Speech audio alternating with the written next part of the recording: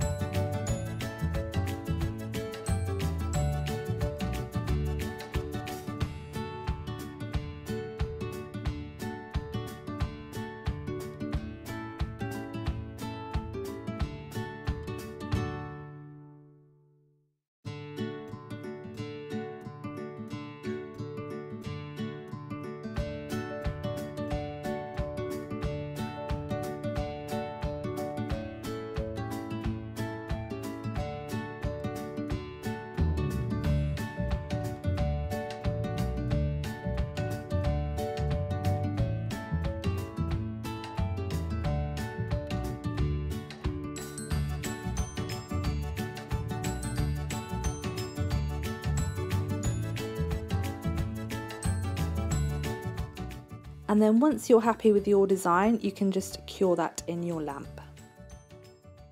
I'm using the pure pink foil to emboss the butterfly, so I like to swipe the back of the foil with a cleanser or a dehydrator, and it just removes any finger oils or debris and just prepares the foil. So all you need to do is then press onto your cured design and then fill in any gaps that need doing. And then that's your embossed butterfly.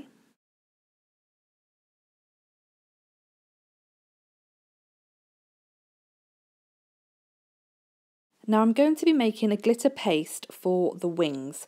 So I've decanted 3 lots of shellac top coat into a thumb palette, and I'm going to add the tiniest amount of stardust. You really don't need a lot of this, it goes a long way. So, and then we're going to mix it with the top coat to make our glitter paste.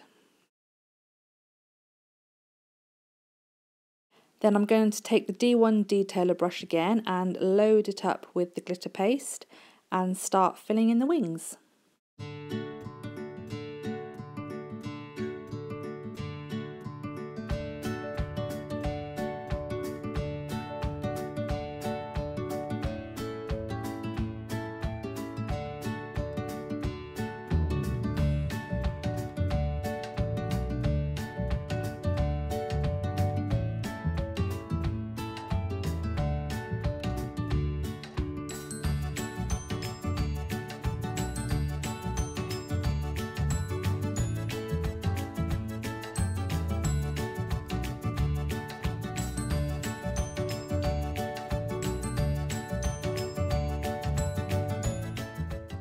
So I'm going to use the green as a highlighter colour, so I'm going to go around the edges with the green and then feather it and blend it into the existing colour.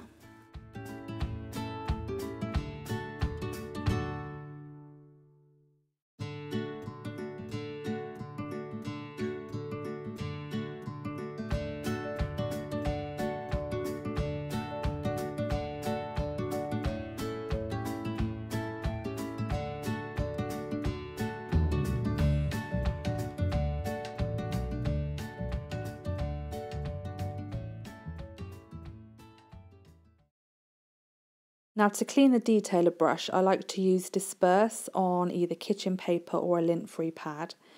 And then I twist and wipe at the same time to try and keep the shape.